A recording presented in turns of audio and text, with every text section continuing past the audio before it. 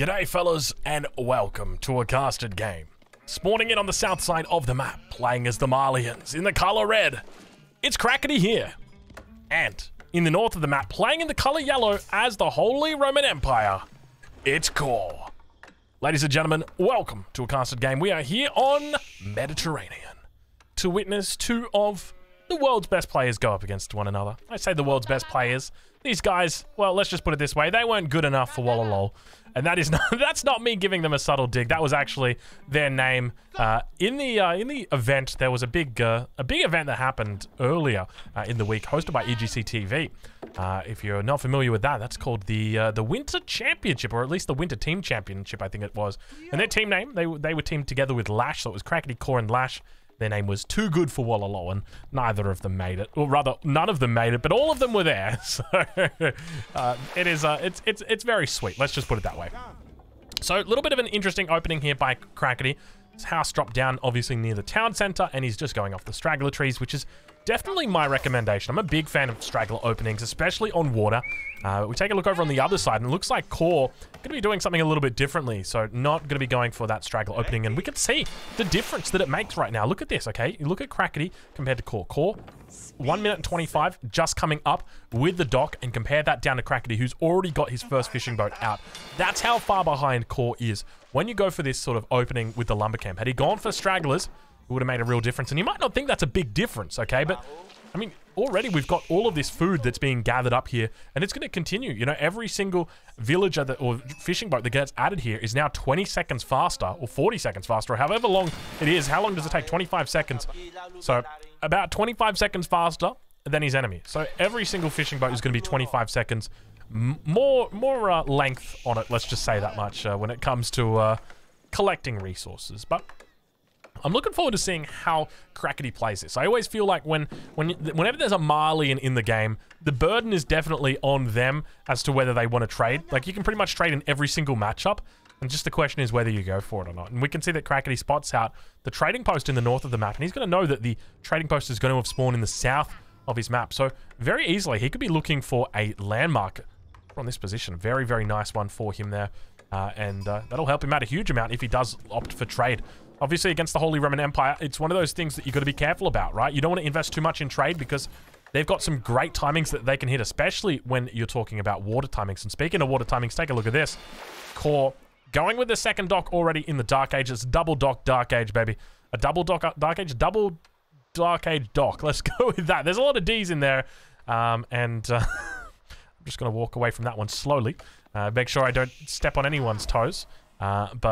Yes. Anyway, Crackety now going to be adding in a couple of houses. So with that excess wood that he's collecting from the wood line, instead of throwing it down on an extra dock, he's just going to be adding in a couple more houses, and I suspect maybe even a pit mine. So that could be an option for him. We do see him adding in a mining camp, so going to be heading to that alternative instead. Did drop the sheep down. Still yet to scout out that neutral trading post in the corner, but obviously he's going to know that it is there as an option for him. The other alternative is that he just doesn't even look for the trade landmark. The Saharan Trade Network is a landmark that telegraphs your strategy to your enemy, and basically I think because of that, there's an element of brain games that you could say, or mind games rather, is probably a better way of saying it, when it comes to that landmark, or just the landmarks for the Malians in general. You know, quite often we see people go for the Mansa Quarry and then switch up their mind and be like, actually, I'm going to do trade this game because Malian trade is just that good. And by the same token, we see players like Salami, who's like, well, I'm going to go for the trade landmark, the Saharan Trade Network, but I'm not necessarily going to be doing trading with it. And people get baited because of that. But another dock going to be coming down now for Core. Very interesting. So three dock opening rather, but 3 doors opening for Core as well on that north side. Age up still yet to come through at the moment for either player. 4 minutes 25 going to be crossing that barrier. And is the villager just attacking the scout? He's not building the dock, he's just attacking the scout. I feel like that's not an efficient use of time from Core's villager. Maybe he misclicked there, maybe that's intentional.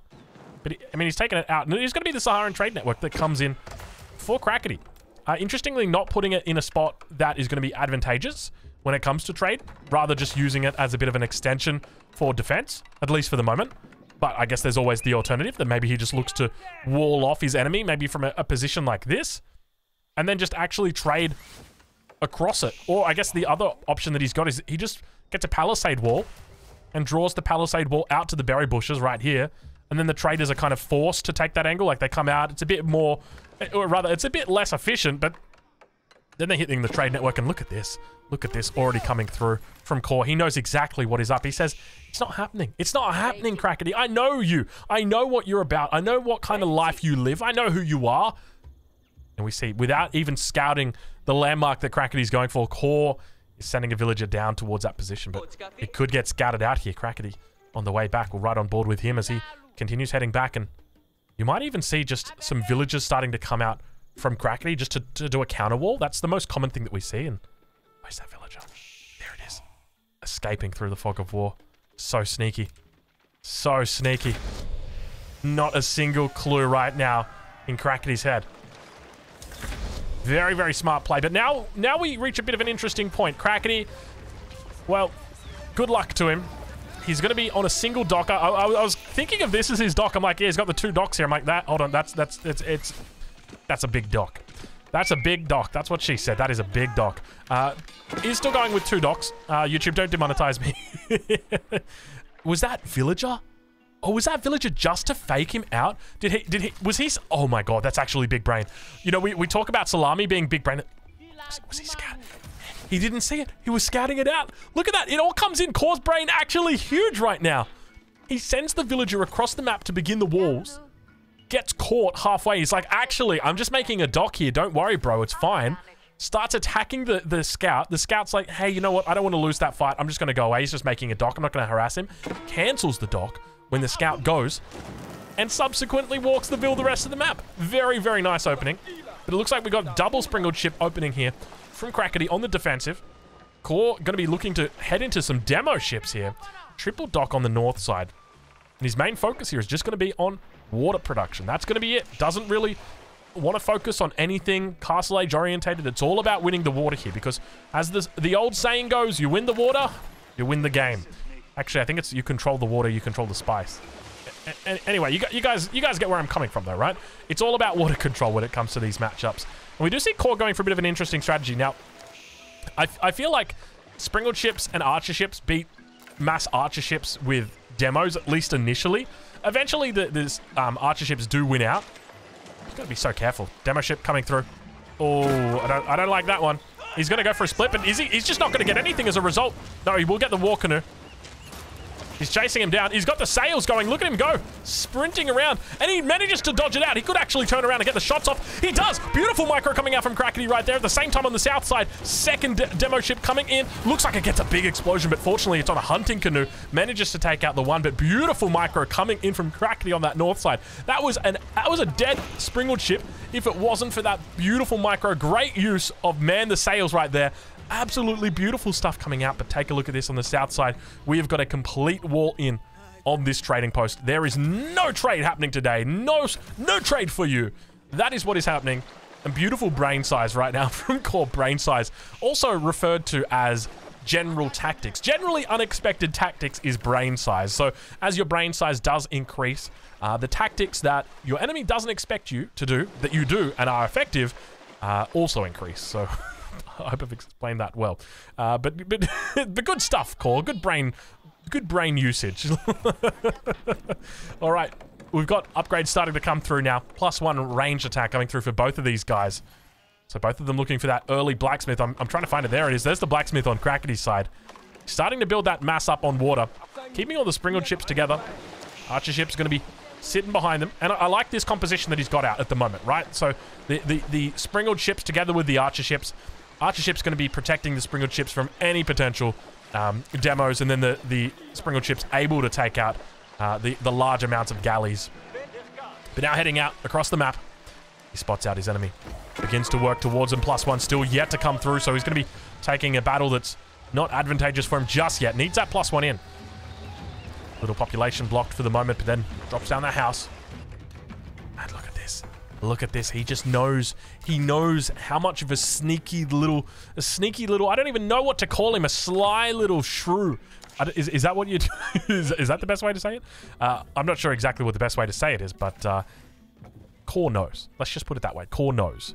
He doesn't know what the landmark is, but he doesn't need to know what the landmark is. He just knows what Crackety's going to be up to. Playing the Malians. It's going to happen. It's going to happen. Whether you like it or not, it's going to happen. Archer ships now moving up for Core. Decent numbers here. Going to start focusing down those fishing boats. He's got to pull them back. Crackety losing the first of the fishing boats. Demos, not slick enough moves there. Gets taken out. Now the Archer ships coming out for Crackety, starting to rise in number. Core up to 16 Archer ships. Now we're starting to talk about some serious numbers, and this is where the Archer ships gain their advantage, and you can see Crackety. He doesn't want to get caught behind. He knows how important it is to maintain Archer ship numbers, and he starts pushing out as well. Keep in mind, he's got the warships in the backside. A little bit of an attack over here. Some scout-on-scout action. But never mind that. You can search for that on the... well, with your incognito browser later. And now, Crackety losing water pretty handily here. Demo ships coming in. Get taken out. There goes number one. Second one going to get focused down as well. But still, the numbers looking solid for Core. Crackety down to 5 warships. Core down to 9, but still, you definitely prefer to be Core in this position as 3 remain out on the open ocean, and only 2 of them were on the front side. So now Crackety almost giving away the water at this point in time. Core in such a great spot. And where does Crackety go from here? Because I feel like for Crackety, the answer is diversifying outside of what he's got. So what does he have at the moment? He's got land, he's got water. There's not much more than that. Maybe air, maybe underground, subterranean, that sort of thing. No, what am I talking about? I'm talking about trade, baby. I'm talking about trade, baby. You guys know the meme, right? I'm talking about, what does he say? The guy, there's like a Canadian snowboarder or something, and he's 16 years old, and he was talking about how he was getting so many drinks. Oh yeah, I think the quote is, I'm talking about Mountain Dews, baby. Something like that. Oh god, it was pretty funny. But Crackety needs to start thinking a bit more about Mountain Dews at this point, just because he's lost water. It is completely over. And so he needs to start diversifying his interests. So maybe he can go to Castle Age from here, but oh my lord, look at the macro from Crackety. 33 villages. Where are you? What are you doing with this wood right now, Crackety? Oh no no no no no! Oh no no no no no! Oh, this is worse than BitConnect right now. Crackety is getting hugely scammed. I mean, I say it's worse than BitConnect. I'm sure there's a couple guys out there that were done by it, so apologies. I probably hit a little bit too close to home there with that one. Now, Crackety should be trading to this position. Ideally, he wants to be making sure it's touching the edge of the map, his market. Unless he can get a market in there. I don't think he's going to be able to fit it, but good luck to him if he can. He might need to chop down a few trees here. But you can see what Crackety's plan is, and he's going big with this as well. Look at this. He is intent. So what does he do here? And he's going to pull villagers down to siege down the walls. So Crackety wanting to go for the transition, not being allowed to by Core. Now, subsequently, Crackety looking to wall up. But remember, with Core having control of the water... Oh, look at this, so cheeky. Core having control of the water. It means that he is going to be in a great spot because he's going to be able to deny this. And he's always going to have access to Crackety's base. Always going to have access to the trade line. Worst case scenario, he comes in on the front side. He's like, what up? A little bit of a transport ship for you. Don't mind if I do. So, Core is in a really good spot. And behind this, we see him going Castle Age. And that's exactly what he wants to do. Go Castle Age. Honestly, he can go for a really quick Imperial here.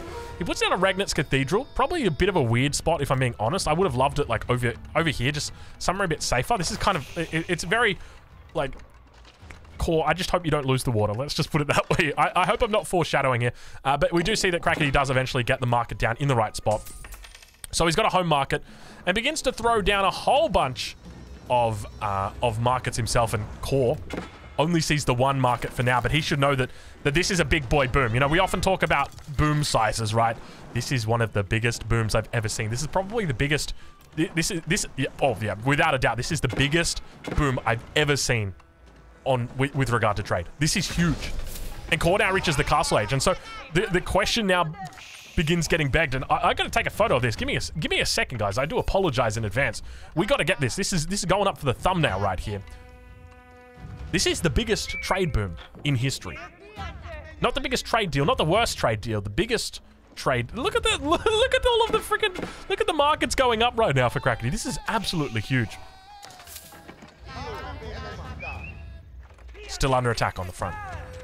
Looks like Core, with a 39 military production, or military at the moment, he's just going to fall back. So in Core's position, what do you want to do? Pick up the relics? Go Imperial. That's it. Pick up the relics, go Imperial. That's your goal. And you can see he's got 31 vills on gold.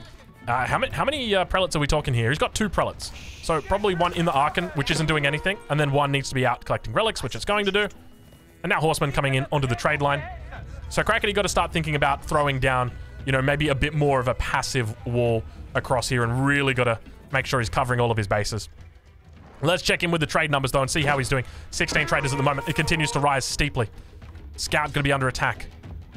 Beautiful little walls on the backside here. He's going to be able to keep the narrative close to home.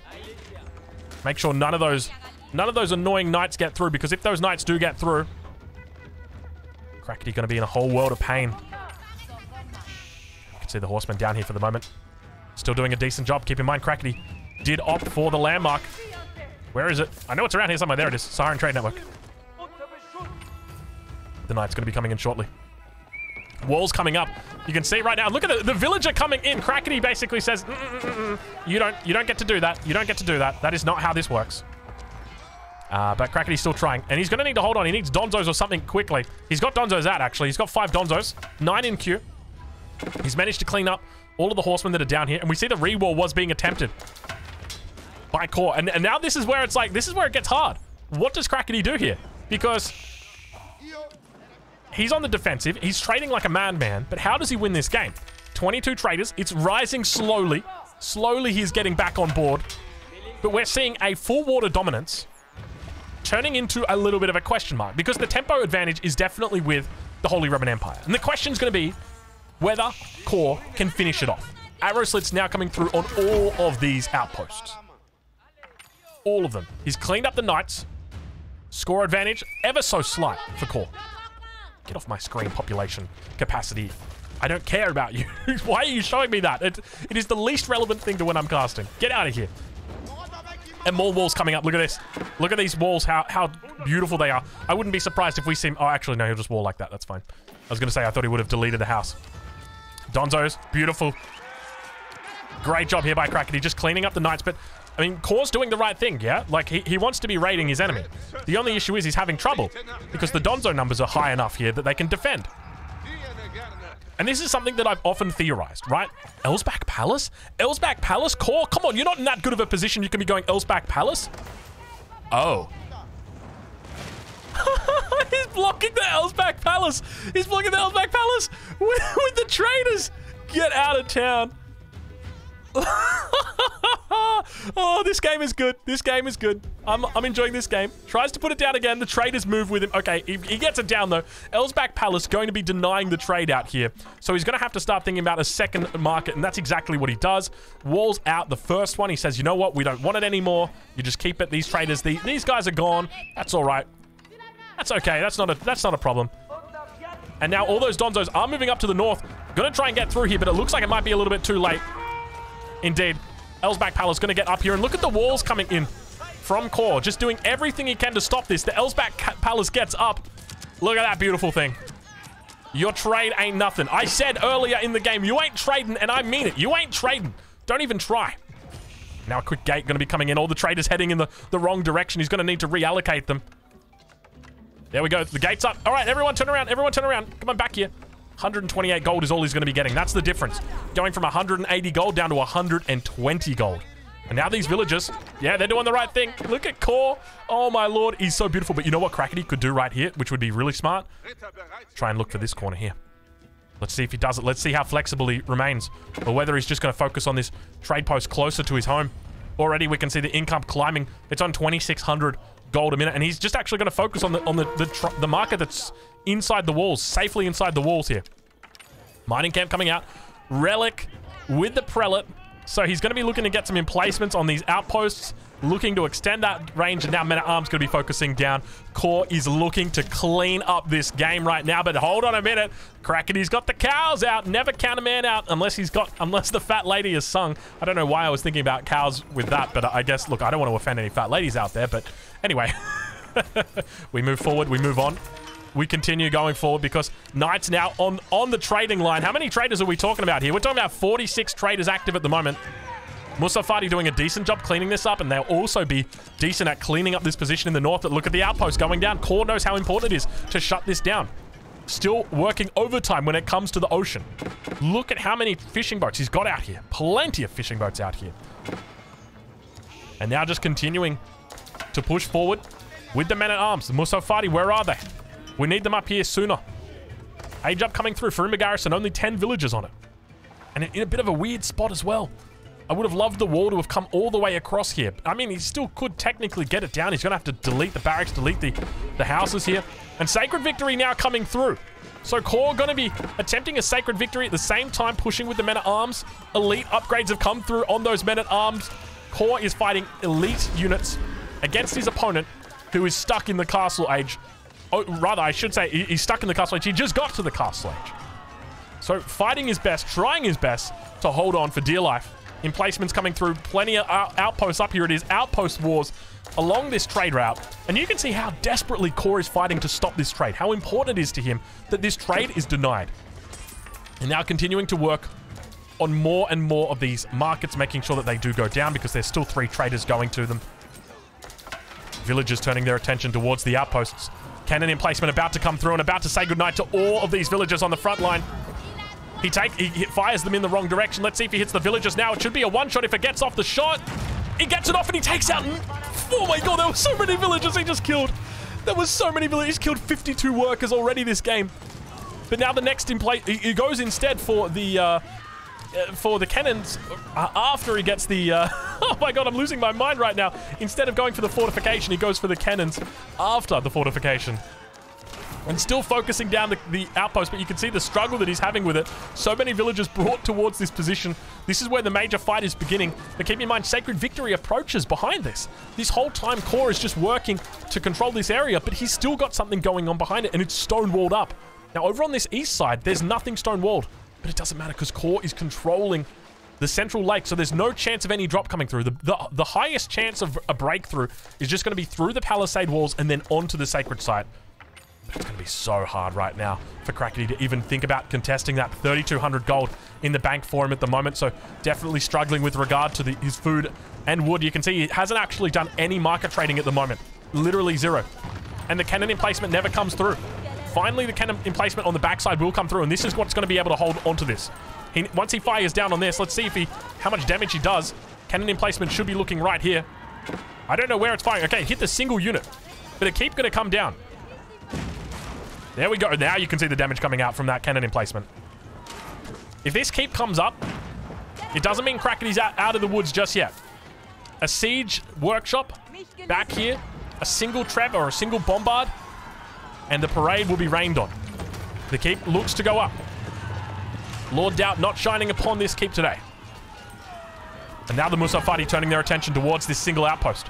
The consequence of going for these greedy emplacements and not setting up your home of emplacements back here mean that your enemy is now able to take advantage of that. Elsback Palace looking like it might be a bit of a run by here. Veteran Musafati going to be intercepting a whole bunch of hand cannoneers that were coming out. Instead of going for Landsknecht or archers, he just goes for hand cannoneers straight away. Still the numbers looking pretty decent for Crackety. How is he managing to do this right now? The trader numbers still looking pretty... He's up to 77 traders at this point. A huge amount of traders coming out for Crackety. He is focusing 100% on Musafati. Able to break through the walls. Not that they were his walls. Or rather, not that they weren't his walls. And now looking to actually challenge that Sacred Victory. Stonewall did come up over on the east side, but it's not going to matter. As the ring around the rosy happens, Core, not enough stone in the bank to drop down a keep on this sacred site. Single Landsknecht coming out. And this should be a decent little hold that Core's able to do here. He'll be able to rally towards this position. He'll be fine. But the main problem he's got, these traders, they're still working overtime. 80 traders. This is full trade against full water. 100% water against 100% trade. He lost the water. And this is something I've been theorizing for a long time, right? Because we treat water as this holier than thou mechanic that if you lose, you can't win. You need to have water to win. But I think the reality is, if players play a little bit longer and have a backup plan, that they can still have a chance. I mean, Crackety played absolutely out of his mind right there, and Core made a mistake, right? What was the mistake from Core? He just didn't get emplacements on these first towers. He was a bit more greedy with it. He was trying to put emplacements on these towers. You get these emplacements in, these guys are going to cover your towers. Your enemy can't siege them down. So I think that definitely hurt him a lot. But raids now coming through. Musafati, notorious for their raiding ability. Also going to look to clean up a knight here. No elite status on those knights just yet. A little bit of a chase through, ignoring the town center. He looks for more villagers. Villager count at the moment for course, 75 villagers. Crackety here on 131 villagers, of which 80 are traders. It's a huge amount of traders. Does he have any traders on the trading highway, as I like to call it? He's got 2 traders that are somewhere else. I don't know exactly where they are. Madrasa coming down now. Reaches the Imperial Age. Where is his landmark, actually? Keep going to be under pressure. Trebuchet is out. Why can't I see the landmark? Am I blind? Oh, it's down here. Hunt of the Fortress. The Fort of the Huntress, rather. Hunt of the Fortress. I guess technically it still works. But Trebuchet now going to be looking to siege down these stone walls, so he's going to be able to break through on that position. Elsbach Palace has the upgrade. The emplacement going to be firing down. The relic inside also going to be increasing that range up to 10.8 range on the Springle, 12 range on the cannon. The main thing here for Core now, he needs to start repairing the stone wall and replacing the stone wall. It's going to be a really important part of it. Musafati coming in. Numbers here looking pretty decent, but it's doubtful that this keep actually gets up. He's contesting the sacred site. Look how much damage gets done by those elite Musafati. And now more units going to be coming out. That's going to be enough. He just holds the sacred site for a little bit longer until the reinforcements can come through. I don't know. Oh, these Musafati came in from the north side, didn't they? He actually did a full ring around. And now that Treb about to break through on the stone wall needs to pull these villagers up. Don't know what's happening there with that stone mine. Needs to pull these villagers up so that he can go bam and re-wall, because immediately we can see the Musafati coming through. These guys have stealth. They've got first strike as well. So they're going to come out of stealth, and oh my lord, they absolutely destroy. Holy moly, they completely evaporated those men-at-arms. Funneling through the gap right now. Elsbach Palace completely ignored. I think originally you wanted to place the Elsbach, where was it? Like somewhere around here. Maybe that would have potentially held the sacred site a bit better, but Core just getting eviscerated in that fight. And Crackety's easily bought himself enough time right now. The military advantage is huge here for Crackety. How does Core even hold this? Elite Musafati? What do you do against this? Mass archers? Mangonels won't work. Horsemen aren't going to work. Knights won't work. Lange Connect and archers are the only thing that you can do. But look at Crackety go. So many units, and look, it's only Musafati in queue. He's only making Musafati. Lange next coming out. Get completely destroyed as well. I mean, they do a decent job of dealing damage here, but the numbers just aren't the best. And he's just rallying in the units like little bit by little bit. And the Musafati is so solid. And look at the numbers that he's got in the rear. Still couldn't get that re-wall through. Elsbach under pressure now as well. No emergency repairs for him at this stage. Might need to drop down a town center on there, but he's got bigger problems to worry about. How's 66 Musafati for you? Hold on a minute. 72 Musafati for you. And now they're going to start focusing down all of the barracks here. And Core's got a problem. Is trade really that good that you can just ignore water? I mean, he didn't ignore water. He fought for it. He lost water. You can lose water. Invest in trade.